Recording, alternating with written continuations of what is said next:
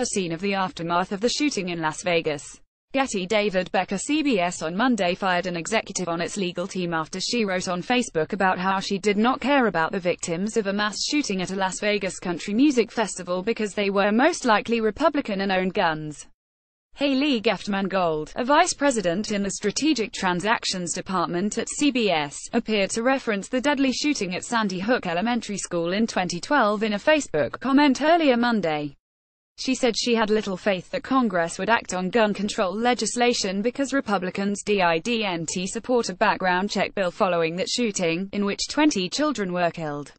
She also wrote that she was not sympathetic to the victims of the shooting in Las Vegas on Sunday, in which at least 59 people were killed and 527 were injured, because, she said, country music fans are often Republicans and own guns.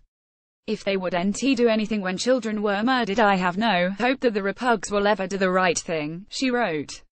I'm actually not even sympathetic. BC country music fans often are Republican gun toters. CBS announced in a statement that it had fired Geftman Gold, who had made her Twitter account private by midday. This individual, who was with us for approximately 1 year, violated the standards of our company, and is no longer an employee of CBS, a representative said. Her views as expressed on social media are deeply unacceptable to all of us at CBS. Our hearts go out to the victims in Las Vegas and their families.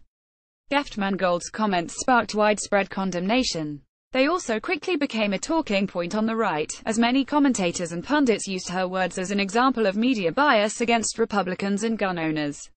In a rant against politicizing shootings, the Fox News host Sean Hannity mentioned the executive's departure to his radio audience.